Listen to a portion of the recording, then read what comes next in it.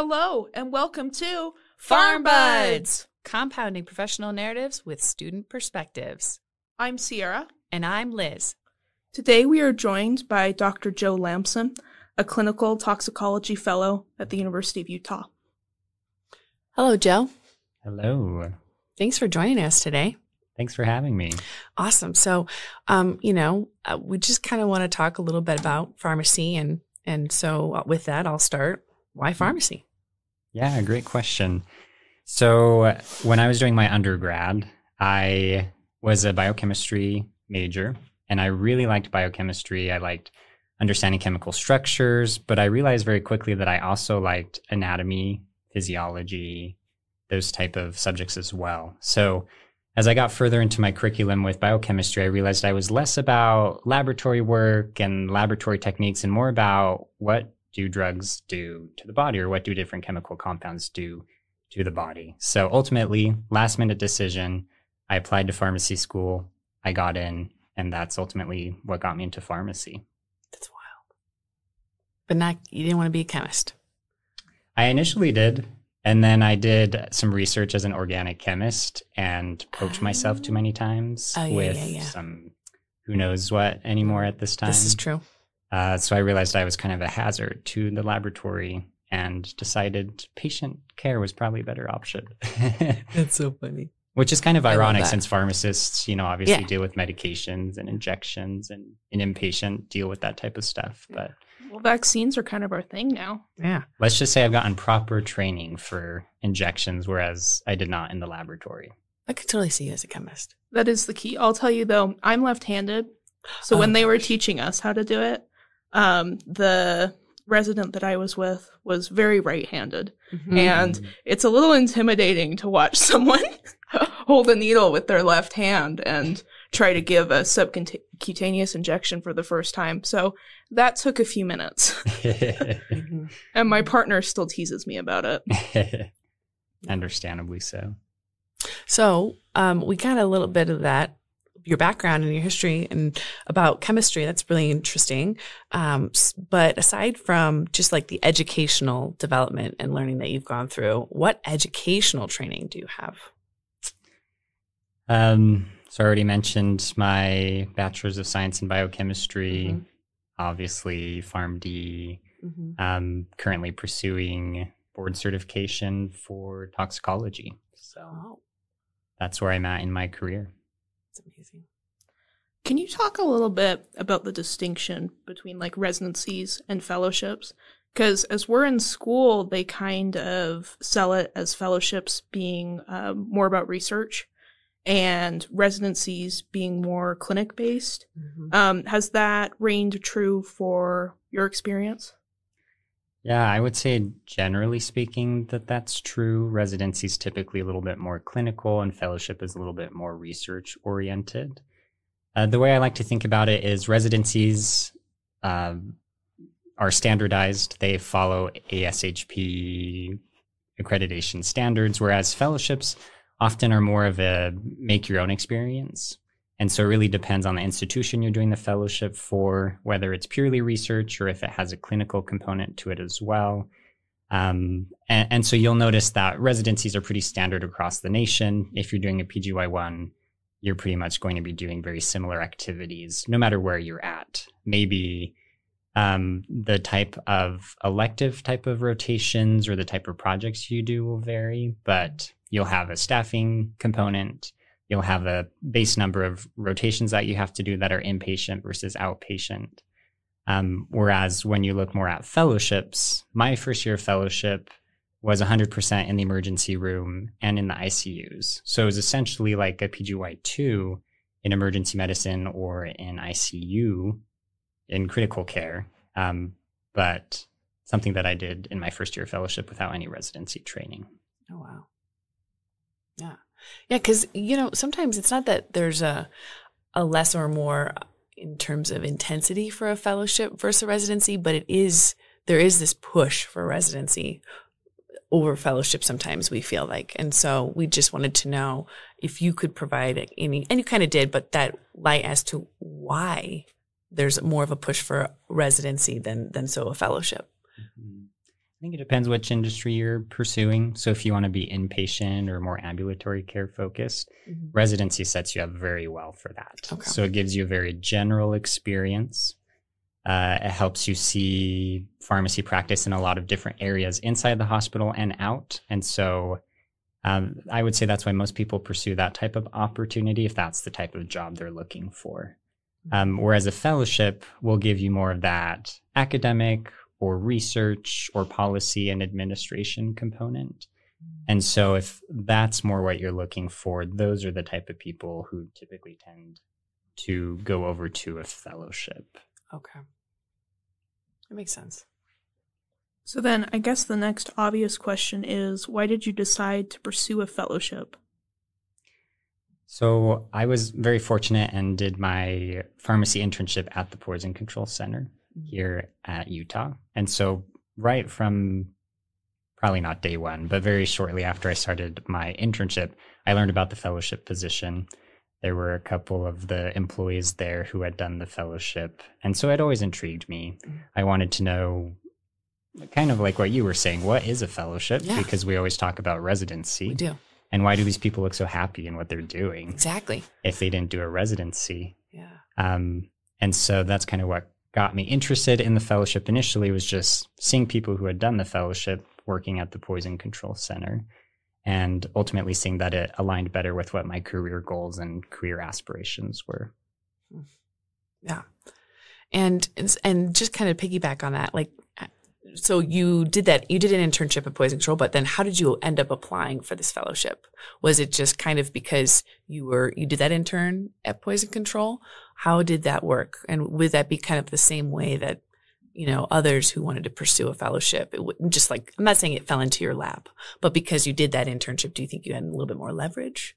Or do you think that there's opportunity for people that do internships in these types of niche areas? Those fellowships are a little bit more of more accessible for them, I guess. So across the nation, I think currently there are about 5 or 6 toxicology fellowships, and of all the fellows currently, I believe I'm the only one who did an internship at the Poison Control Center. Oh, wow. So definitely an opportunity for people if they're interested in that type of fellowship, even if you've had no background in a poison control center previously. Most of those other fellows have done a PGY1 or even a PGY2 in either emergency medicine or critical care. So they're kind of adding it as additional education on top of their fellowship. I hope that answers your question. Yeah. That's really interesting. That's I really didn't know that. Yeah.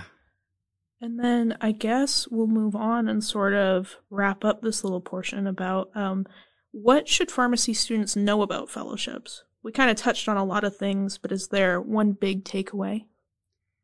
My big takeaway is that fellowships are very interesting opportunities to grow as professionals and as pharmacists. And they're sometimes harder to find information about. So with residencies, you can go onto ASHP's website and you can see the list of the different residency programs. There's mid-year. There's a lot of marketing for those type of opportunities. Whereas fellowships, sometimes you have to contact the institution to see if they're even providing a fellowship, or you have to contact them to see what their deadlines and their due dates are. You have to contact them to see what the experience really looks like. And so if you're interested in a fellowship, my big take home is start looking early.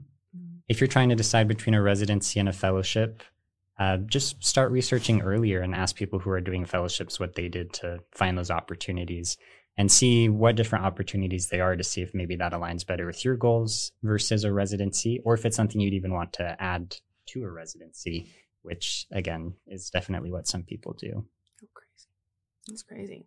So then I guess, what does a day in your professional life look like?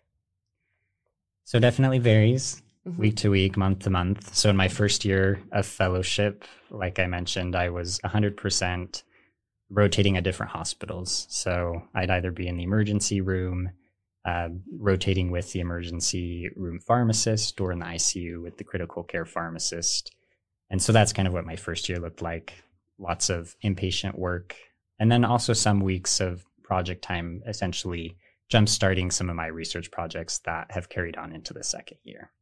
So fast forward into the second year, essentially, I come in, work on some research projects before we have our rounds at the Poison Center, which happens about 9:00. We do rounds for a few hours. If we have any patients that are within any of our institutions on site, so University of Utah or Primary Children's Hospital, we'll go and do some bedside consultations in the morning, evaluate the patient, give our recommendations to the team. After that, we'll sometimes have some topic discussions and things like that for our learners and our students who are rotating with us. And then the rest of the time is really up to me to make sure I'm getting my projects taken care of and accomplished by their due dates. So that's kind of a general day-to-day what I do at the Poison Center. How do you identify the patients that you end up talking about on rounds? Do most of those patients come to you through the Poison Center's hotline, or is there some other method? So majority are going to be through the Poison Center hotline. So essentially a physician or even someone from home who ends up having to go to the hospital will call into the Poison Center. We'll start up a case for that individual. And then if that patient requires being admitted to the hospital, whether to a non-critical care floor or a critical care floor, then that gets passed on to our morning team, which is composed of the pharmacy students, medical students, residents, and that's how they get their list of patients on their docket. That's crazy. I remember shadowing at the Poison Control for half an hour. It was wild. It was wild. It was really fun, though. I guess, because, and that's, and why I had to take a big pause there was just because when I was shadowing, I mean, I'm watching, pharmacists in the Poison Control Center, and it leads us to ask, what is the most difficult part about being a pharmacist who works in poison control? I mean, you have patients, humans, people, moms, dads, people calling, and they're in sheer panic sometimes. And it's just, how do you handle that? Like, is there a difficult part being in, working in poison control or in toxicology? And what is it?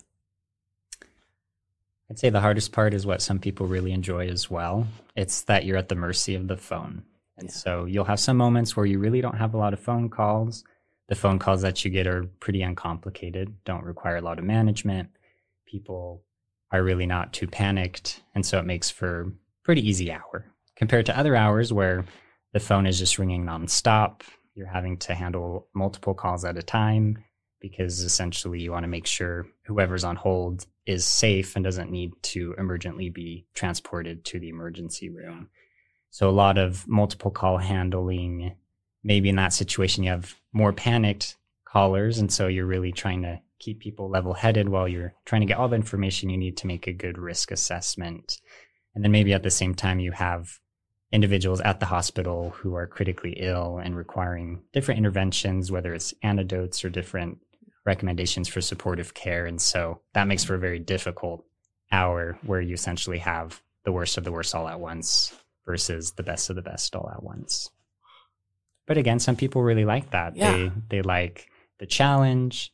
They like interacting with patients in that way where they're really in a moment of crisis and you can either help them relax and realize it's not going to be a big issue or get them the type of care that they need based off of how serious the situation is. Yeah. And people really vibe with that. And I think that's why a lot of people choose this type of work in pharmacy in the end. Yeah.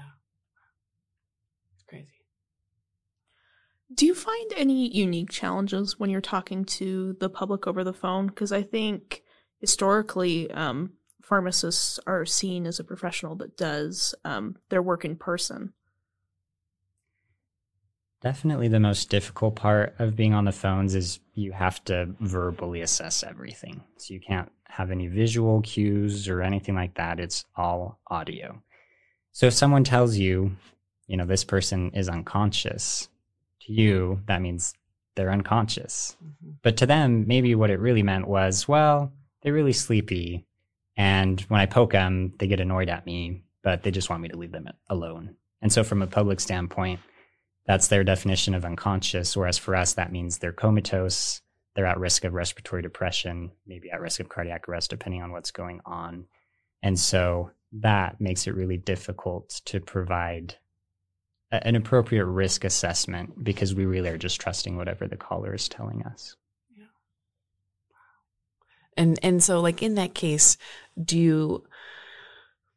I think it comes down to just terminology and words, and are there ways that in a situation like that, obviously you do want to trust who's ever on the other line, the patient, the person, but are there follow-up questions? And if so, how are those follow-up questions worded in such a way where it's not seeming as if you have doubt, but that you are also giving them an opportunity to be a little bit more specific without saying, hey, I need you to be more specific, right? Yeah, definitely. So being on the phones, you become very good at follow-up questions, open-ended questions, essentially anything to get them to say as much as they can so you can get a full picture of what's happening. So in our unconscious patient, the follow-up question could be, oh, okay, they're unconscious. So if you talk to them, will they respond to you? Okay. So obviously never demeaning of, well, are you sure you know what unconscious means? Right. That would never go well, and obviously is very inappropriate. But things to help. Yeah. Do they respond to you? If you touch them, will they wake up? Help me understand how unconscious they are. Okay. And in that way, you can get more information. Right. Follow-up questions, open-ended questions. They That's all we're teach you taught. that in school. Everything. And it actually is a thing. And you know what's funny is we were just like, all we tried at first, because we were I wouldn't say we're naive, but we were always just like, how is your day? So everything felt like the tone had to be in a question so that maybe we were leaving it open, and that is not what that's about. So it's just very interesting to see, it in practice and hear you say that's very important, because keep practice open-ended questions, Sierra. We have to keep going. A lot of our running jokes revolve around reflective listening these days. Mm-hmm. So what I'm hearing is... Yeah. So what I'm hearing... The take-home message that you would like me to take away from this conversation is... Open-ended questions? Yeah. And we utilize that a lot on the phone as well. So my take-home is your friend is completely passed out and there's nothing we can do to wake them up. And they say yes. And then we say, well, based off of that, then I really think you need to call 911 so EMS can come and evaluate your friend. And they say, oh, well, actually, let me change my story. If I do poke them, they do kind of wake up. Yeah. So, sometimes that helps people realize right. how serious the situation is based off of what they're saying, and helps them maybe reconsider how to more appropriately paint the picture of what's actually happening. Mm-hmm. Now, I have a question for you. And before even pharmacy, I had to call poison control once in my life, and I was little. But pharmacist never came to my mind. I never knew that was a pharmacist on the other line. I never knew that. I thought it was just someone that knew something, right? Or a doctor or something. Do you think that the public is aware that pharmacists do this? Or, what goes in, how it's just very bizarre. People just pick up the phone, they call the number on the back of a bottle that says call poison control, and then they're talking to somebody. So there's like this innate trust that they're just calling this number. Right. But realistically, they don't really know who they're talking to. And so I guess, how does that make you feel, in how can we make the public more aware that because they already call, poison control is called. So I guess it's just kind of ironic that you guys are just, the trust is just there. And so my question is, do you find it weird that nobody really questions anything about poison control? Or do you feel that, pharmacists are important, but that they're just not saying poison control pharmacists. It's just poison control. Mm-hmm. Does that, you know what I mean? Like, I guess it's difficult for me to define, but like I said, as somebody before pharmacy school, I had no idea I was talking to a pharmacist. Yeah. And so, I don't know. Well, so first off, really depends on which center you're calling into. Oh, I didn't know that. At the Utah Poison Control Center, we're predominantly pharmacists. We have one nurse who works with our call center staff as well. Okay. Other centers, though, will be 100% nurse-based, or maybe more of a mixture of the two. Some will also have physicians on board in their call center. So really depends on which center you're calling in. But what makes them consistent center to center is they all have to go through additional toxicology training. Okay. So after a year or a certain number of hours of being on the phone, they are allowed to sit for a toxicology certification test, which essentially demonstrates that they have been well educated and well formed on toxicology principles specifically and overdose management. Okay. So what you're saying is the pharmacist is kind of a niche thing for that Utah has kind of, because they're not all like that. That's Correct, interesting. Yeah. Other centers are also very pharmacist based, so it really just depends. Right. And so where we're in part of the College of Pharmacy, I Yeah. think that's kind of how it transitioned to Utah being more pharmacist based. But again, doesn't neglect the fact that nurses, physicians elsewhere in the country are doing the exact same type of work as here. Yeah, because that was the impression that I got when I would call poison control, that it wasn't a pharmacist. So to find out that pharmacists can and do that was very, very interesting and cool to kind of see that movement. So, and for me, it makes sense. A lot of people are calling about double doses, overdoses. So you're thinking a lot about mechanisms of action of the drugs, what that would look like in, oh no, I took half my bottle by accident or on purpose, obviously depending on the circumstances. Yeah. And pharmacists are well trained to think about those questions because they know the drugs so well. Yeah, incredible.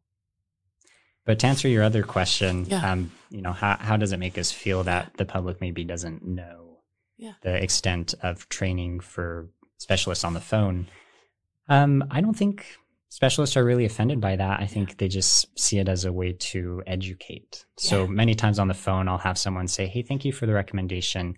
I hope you're not offended, but I just want to know, why can I trust you? Is essentially what they say. But what background do you have for where I can actually trust you? Oh. And so then it's a really good education moment to say, well, I'm a pharmacist by training, but I have extensive toxicology training or whatever the background of the specialist is. And that by the end of the call, they say, wow, I had no idea that you had to go through so much training to answer these type of phone calls. Yeah, I didn't. Yeah. Well, and for me, that kind of brings up the point of, do you guys have to follow a script? Or is it pretty tailored to the caller? Very much tailored to the caller. So we definitely have a template of different questions we want to make sure that we ask. That just helps with consistency between our staff and then make sure that we're asking all the pertinent questions to really have a full workup. Mm-hmm. Pretty similar to a review of systems or something like that you would do inpatient or outpatient. Mm-hmm. But there is in no way a document that we have pulled up that says, ask this question first, then ask this question. So we would never stop a caller and say, hold on, we're out of order. We need to ask these questions in a different way. Mm-hmm. It's very fluid and up to the specialist on the phone how they want to tailor the conversation to that specific caller. Yeah. And I think that's really great for the public to know, too, because I think we've all had an experience where we call into a hotline or something, and it's very obvious that the person at the other line is there to help you, but they're following this script that they cannot deviate from. And so it's great to know that you guys are able to really take the individual patient into account. I guess we will move on to talking about, how do you decompress? Yeah. So I thought about this question a lot through pharmacy school, and I have a healthy option and an unhealthy option. So I'm happy to share both if you want. Both. Yes, please do. We need both. Yeah, we're actively looking. We're actively looking for the unhealthy portion. Yeah, that's true. Well, we'll start out with the healthy. I really like classical piano. I'm not very good at it, but I find that it's a really good way to de-stress and decompress. And so I'll pull up some old classical music. Chopin is definitely one of my favorite artists and composers. And so I'll just play for maybe 10, 15 minutes if I really need it, half an hour. That's very rare, though. Obviously not enough time in life to do that. But that really helps me decompress and kind of put my anxieties or angers or stresses or disappointments or whatever happened in the day into the music. And then I can be at home and move on from that and feel a little more stable in that way. So that's the healthier option. The unhealthy option, I love picking out on any type of terrible food like Taco Bell. Not to bash on Taco Bell. I love Taco Bell. Taco Bell, ice cream, whatever it is, and just be in front of a movie. So you can find me not infrequently in front of Netflix or Hulu and just eating very unhealthy food. Yeah, that sounds about right. Sometimes you need it. Sometimes you do need it. Yeah. Although, I don't know what you're watching. Now we got some new shows coming up, but tangent. There's really was a period of time where I couldn't find anything good. So I was rewatching old things because I was super desperate, but I relate. Okay, so you decompress. If sometimes part of my decompression follows into and is a result of this topic, which is imposter syndrome. Have you experienced this? You're lying if you didn't. Just kidding. But how do you combat that?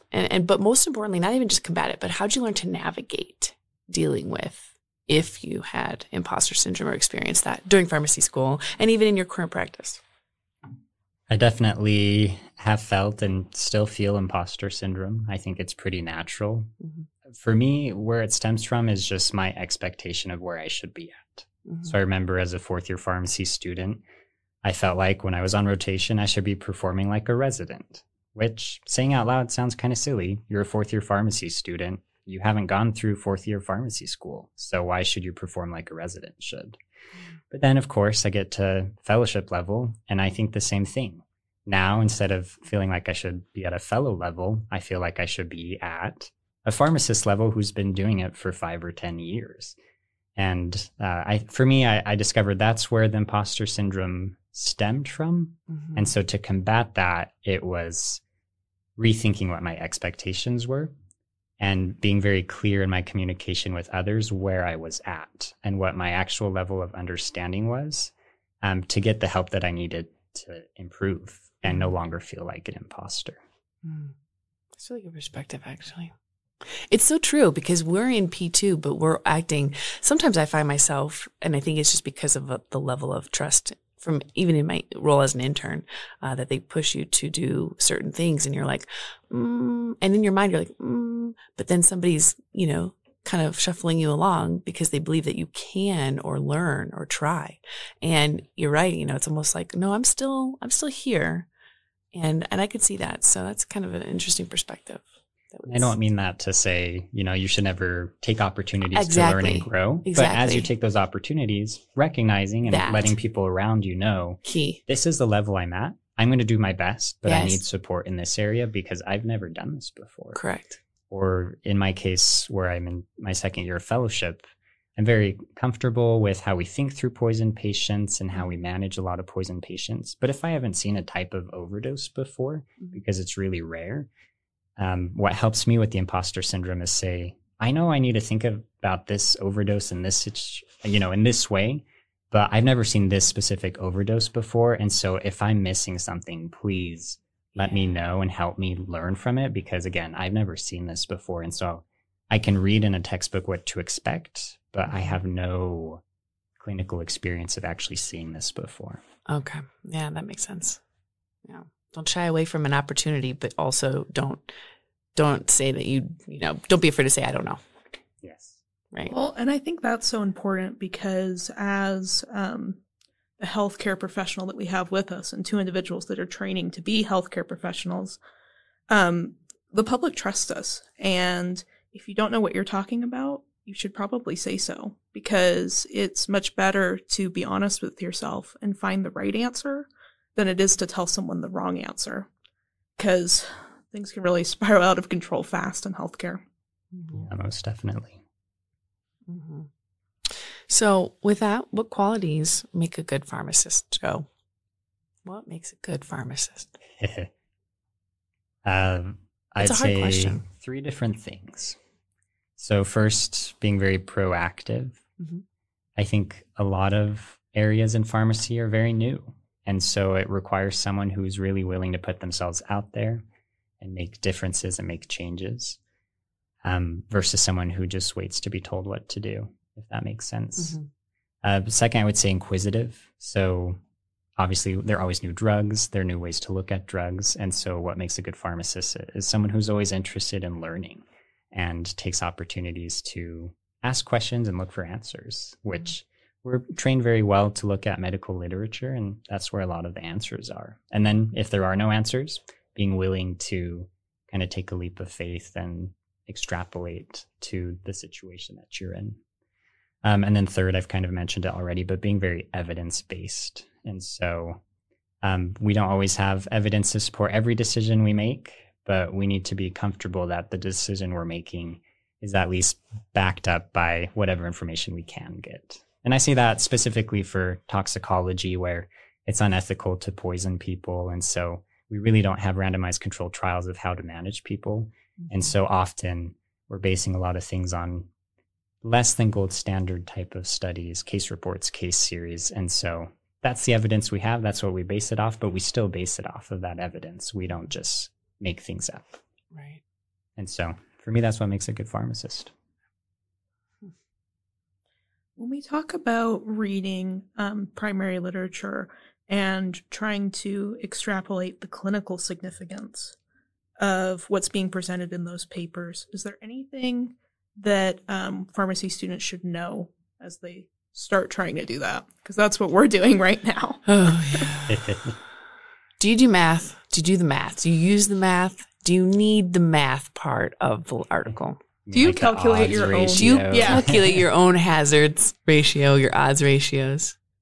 You are talking to someone who really appreciated drug literature. We like it. So, but we feel like it's we just wanted to we feel like we spend a lot of time on that mathematical component and lose sight of what it is that mathematical component provides. And so I guess that's why, there's some satire here, but that's why we're asking what does that, do you utilize that component when you're, basing and doing evidence-based decision making?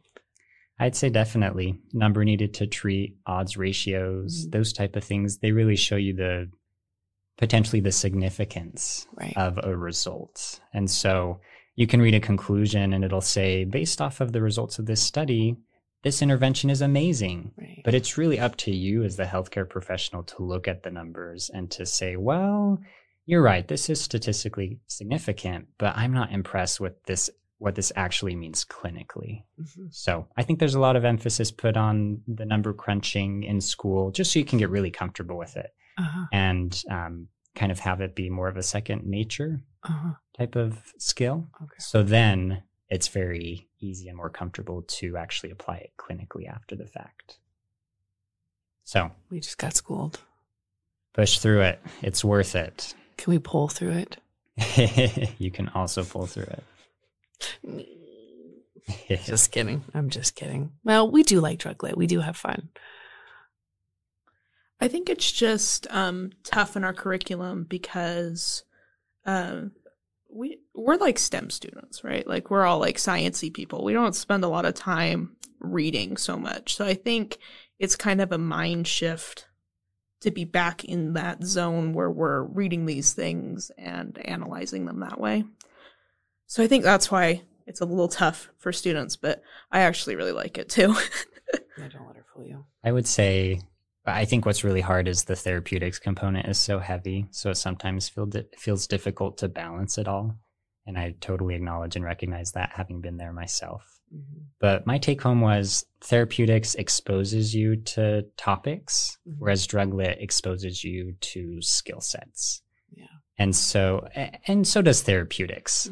But there's a lot of memorization that goes into therapeutics besides just the general pharmacy principles, whereas in drug lit, you're really focusing on just refining your skills of interpreting medical literature. And so that's why I always put in a plug-in for drug literature. I think it's a class that's very beneficial. And when you end up going into practice, you will have memorized everything that you should for therapeutics. And so what's cutting edge? It's what comes out in medical literature. And so for you to remain cutting edge in your career, it's really being able to dive deep into the guidelines, primary literature, whatever research comes out to support whatever you're doing in your career. This is true. Yeah, that's a really great point. That is a good point. And then I guess we'll move on to, what is one thing you wish the public knew about pharmacists? That we're more than counting pills. I'm sure a lot of people say that, but I always find it interesting when I tell people I'm a pharmacist that I either went to high school with or knew from before pharmacy school, and they always say, "Oh, so you just count pills, right?" It's like, ugh, we're so much more than that. Walgreens, Smiths. I get that. They all are more. So you work at CVS and Walgreens? I'm like, Nobody likes going there. Why do you keep thinking that's it's so bizarre. It's like the pharmacists who work there are intelligent. Oh, yeah. They've done amazing things, and all we see is that they're counting pills from the other side of the counter. And so I like to educate the public in that situation and say, well, I don't know if you know, but that pharmacist you're talking about at CVS is actually a doctorate in pharmacy, has a doctorate in pharmacy. And this is what they're thinking about when they're actually counting those pills and looking through your medication list. And they are always so amazed. Oh, I should actually be nicer to my pharmacist. Yeah. I'm like, yes, you should. Yeah. You'd be nice to everyone. It doesn't matter what they're doing, but be nice to your pharmacist too. Exactly. Well, and in this day and age, like the distribution of the pills is like the least of the worries, right? I mean, we get it in there and we have robots that are counting this stuff. So I think a lot of it is how do we transition to using our clinical knowledge to serve our patients better than just counting. I agree. And I think if the public were more aware of what pharmacists are capable of, they'd probably utilize that resource more. And that could really help promote the pharmacy industry as a whole. And do you think that maybe also a lot of that, I don't want to say engagement with the public and a pharmacist is big and variable because of the location? So like a retail setting and then like a clinical setting or like a pharmacy that's in a hospital, for instance. I feel like the patient interaction and engagement that I have working at like the University of Utah in even a retail setting, outpatient, is a lot more hands-on and a lot more interactive than sometimes these other places where it's just, we have a line, let's push it out. And so do you think that that is kind of contributing to that understanding of a pharmacist's role or what a pharmacist is capable of, depending on the setting? I think so. Yeah. So just a little family background. Originally, my family's from France. And so I've gone back a few times, visited with some family. And of course, I was interested to see what a pharmacist in France looked like. And talking to people there, their pharmacist is their first point of contact. If they're concerned of something, they'll go talk to their pharmacist, and their pharmacist kind of helps them triage what they should do. So if it's something over the counter that they can use, they'll help them with that education. If it's something that really requires them to go and be seen, then they'll provide that education as well. And then really nice follow-up, because as you walk around in the streets of France, you see a lot of pharmacies. They're everywhere. And so everyone has their pharmacist. It's not that they go to a pharmacy, they go to their pharmacy. And so I think you're right. I think a lot of it stems from people really just wanting to go in, go out, grab their medication, not build a relationship with their pharmacist like is done in other countries where I think it seems to be a little bit more successful. Did you know that he had family in France? As of 30 seconds ago. I'm still shocked. I'm shook right there. I had no idea. Why didn't you say that as an interesting fact one time? Well, it's not really an educational training, so I wasn't sure how to bring it up. I will say, though, if you ever take the toxicology elective here, and I'm still lecturing the plant lecture, I go through how pharmacists in France are actually trained to identify mushrooms. And people will bring their mushrooms to the pharmacy to know if it's poisonous or not. Mushrooms are the thing. Wow. Mushrooms are coming.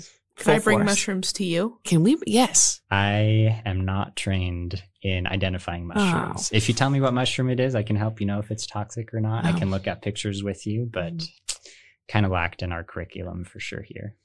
Mushrooms. There's so many things. I went to Costco, side note again. I went to Costco the other day. Why do they're selling chocolate mushrooms? Choco shrooms?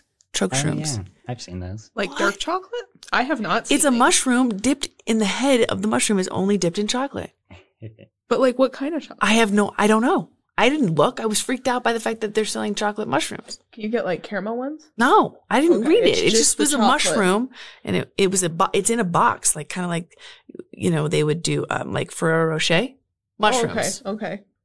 Mushrooms. Okay, so we're talking bougie. We're talking like gold. Bougie. Okay. Mushrooms are making a I'm comeback. on board. Remember when everyone despised mushrooms? Now the talk is mushrooms. Okay, that's a good side joke. But okay, so I guess as we come to an end, and before we get into the last little bit here, as someone who either does not know what they want to do in general, or knows they want to maybe work with the public or like science or not, what advice could you give to someone either interested in pursuing pharmacy or trying to apply to pharmacy school? What is one piece of advice that you would share with them about pharmacy? Either a career or school. That's a tricky question. Mm-hmm. Well, I think in applying to school, I think it's recognizing that there are a lot of different avenues in pharmacy. So when I went to pharmacy school, I thought I was signing up just to be a community pharmacist.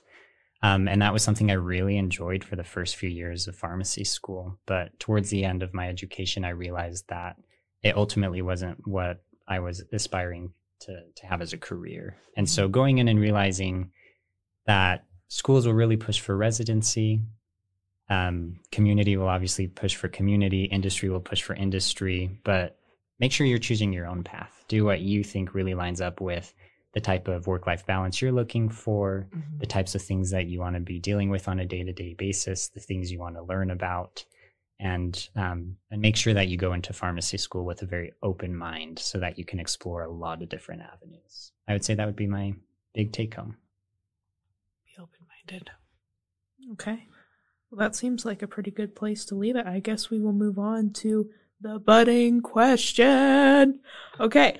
So, what should the public know about when to call poison control instead of 911?